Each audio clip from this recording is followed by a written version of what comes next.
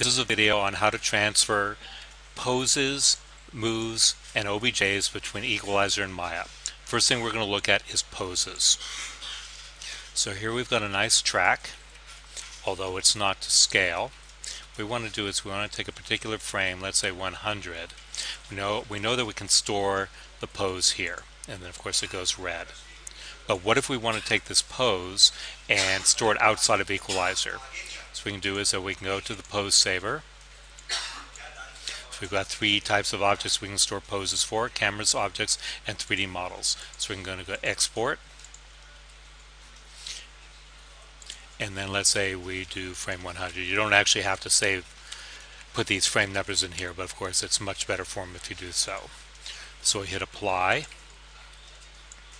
Then if we look at the file, it's actually quite simple. It's in ZXY rotation order, and it's just 6 columns, 3 translations, and 3 rotations. So then if you want to import it back in, let's say we mess up this frame, we could always of course recall the pose, but we want to pull the one from disk, so we hit import and it comes back in. Now if we want to store the pose and then undo the import, we've got this intermediate step here, and the reason for this is that there's no command in Equalizer in their Python to copy something directly from disk to the store pose. So if you hit undo import, then we still have the pose stored. So you can bring in a pose, import it, hit store pose, and then undo it, which you'll sometimes do with the jump to pose and transform to pose tool. And we've got all 3 types here. So the next thing we want to do is bring in Kuper files from Maya. Or before that, what we want to do is we want to see there's also a pose import and export inside of Equalizer, inside of Maya as well. So right here you can import and export the same pose files, and it will work with objects or with cameras. So right here we've got a move for the camera, and we're going to export a Kuper file. And this will always be baked to ZXY order and in world space. Now even though we've got to move an Equalizer, we have to send this out again because it's to a very different scale. So let's just take a look at that ascii Kuper file briefly. And we see that it's like a regular Houdini or Nuke-Chan file, except for it's got a header line.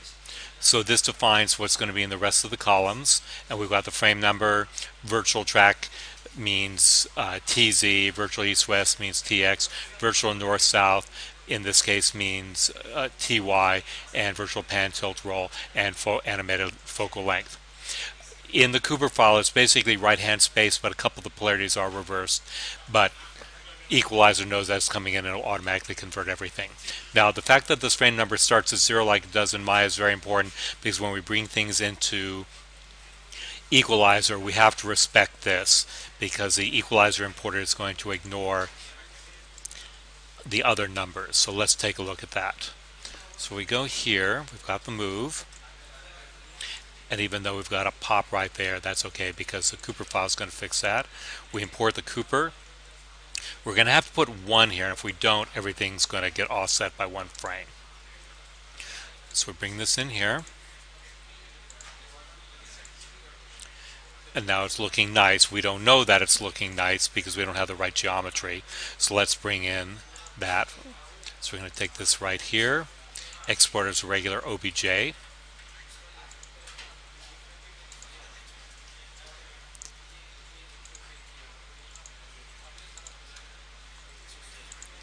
And we'll bring in this geometry the normal Equalizer way, plaster environment.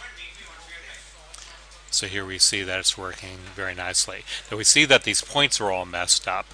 But before we go to that, let's see why we have to also 1 frame. So this says 0, but in our Kuper file it said 0 as well. But when they wrote this importer, they said, oh, well, are we going to use this frame number as our master, or are we going to use this frame number here, or we're going to use what's on the frame line. So we could actually make this frame 100 and the timeline would compensate.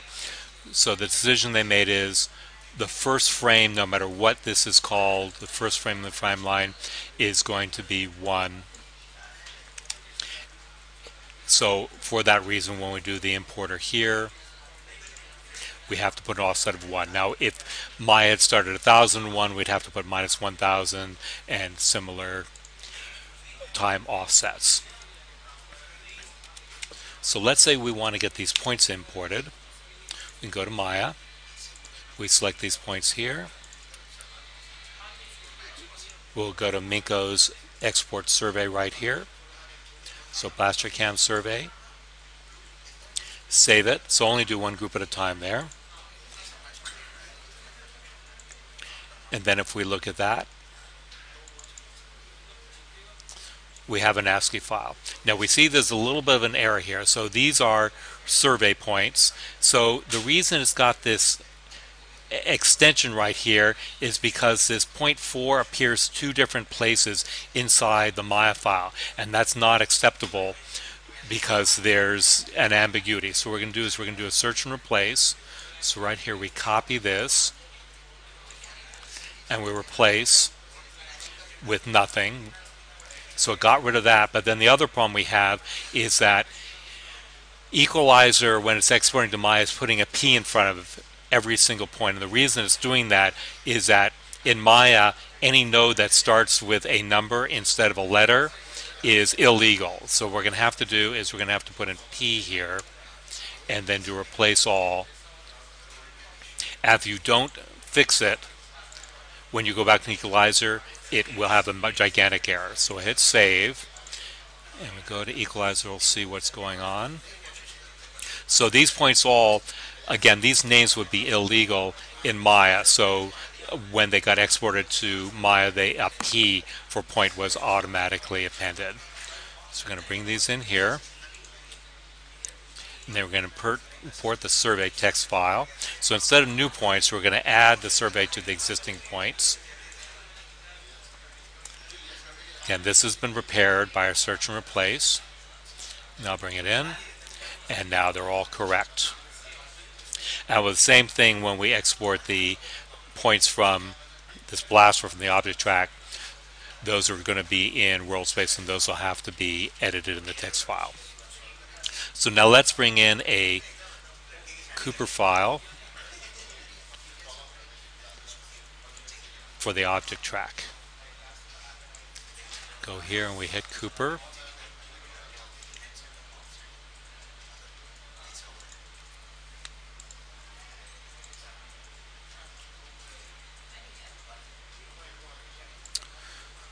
Go to Equalizer.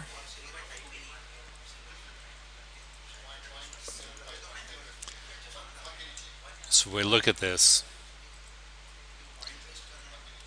The objects file is going to be a very different place. So now when we bring in an object group, we have to make sure that that's at 1. It's nice to be able to scale these. So we can scale object groups like this. The problem is when we do a Kuper import, that'll mess us up very badly. So so we know that we can scale an object group to be bigger or smaller, and it'll still always look the same from camera. So when you scale an object group, it could be a small blaster close to camera or a big blaster far away from camera, and it'll all look the same unless you're doing it stereoscopic where it won't work. So let's set this to 1 so that our Kuper import will look proper.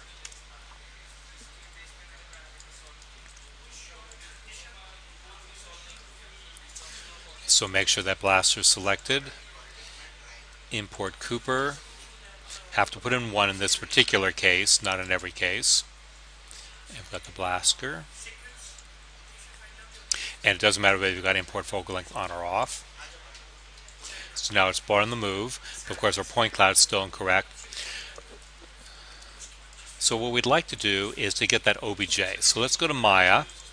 So we've got an OBJ here. So this is going to be a little different strategy. What we're going to do is with this auto key off, we're going to set the object group to 0, and that's so then we take this blaster and export it as an OBJ. It's going to be at home.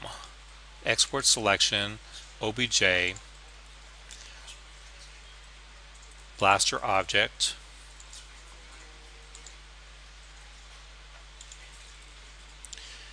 So in the blaster here, we don't have any models yet. So we bring this in the blaster. And so now that's correct. So it's very important when you're in Maya that your OBJs are exported with no transforms on top of them. So that's correct. Now we see that the points are incorrect. So we can bring those in. Now we've got a slightly different strategy for that. Here we've decided that we're going to have to be parked at the same frame. So in Maya, let's park at our first frame. And we're going to take all of these survey points. I'm going to export them here. I'm going to export them as a TXT file, which is blaster object survey TXT. Again, we have to inspect this file to make sure that there's no errors. Okay, so these prefixes here have to be removed. So again, I'm going to do it in 2 steps to make it more obvious what I'm doing. This is the root. If you've got 2 different point 4s like we do in this Maya scene, it's going to put in this prefix to tell which one of the 2 point 4s you're dealing with. But Equalizer does not like that, so we'll do replace. So it's just going to go here. So I did that wrong. So let's do this again. Copy. Place all. And it got rid of the P as well. So now I have to save this. Go to Equalizer. Again, we exported that parked at frame 1. It could be any frame you want. But because this is exporting to world space, we have to make sure that we're at the same frame when we're bringing these survey points between Equalizer and Maya. For the camera, it doesn't matter because they're all in world space. It doesn't matter what frame the survey points are where they are. But here, make sure that's selected for that object group. And we're going to import this pose of these survey points. So instead of new points, we're going to add in the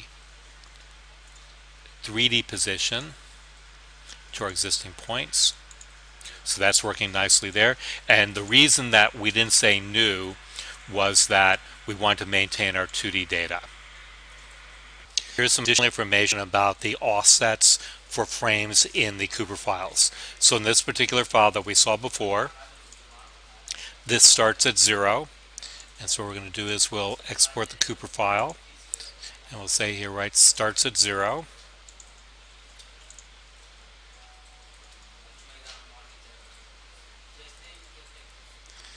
And when we look at the Kuper file, it's what we saw before, that the first frame number is 0. Now let's take the file, and we've got a version here where it starts at 1001. So let's export the camera again. And we're going to call it start at 1001.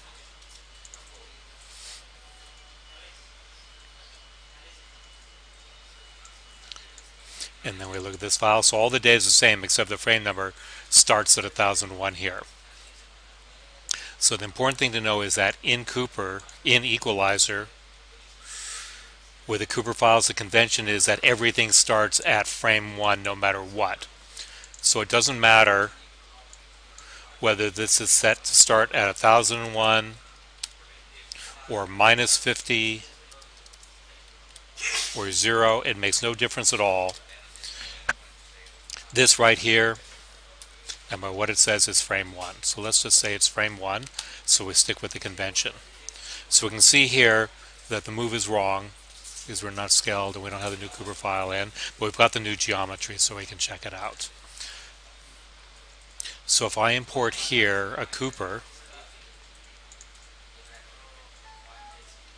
and I export the start at 1001, that means that I have to put in minus 1000 because the Kuper file started at 1001 to get the offset correct.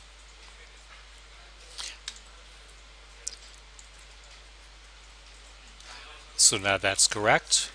Now if we're to import from this particular one that starts at 0, so that's going the opposite direction, we're going to have +1, and it should look exactly the same. Let's just mess it up again to check. So we've broken the match move, and now we'll import the Kuper. So different parts of Equalizer and Maya have different systems for how you handle offsets in time.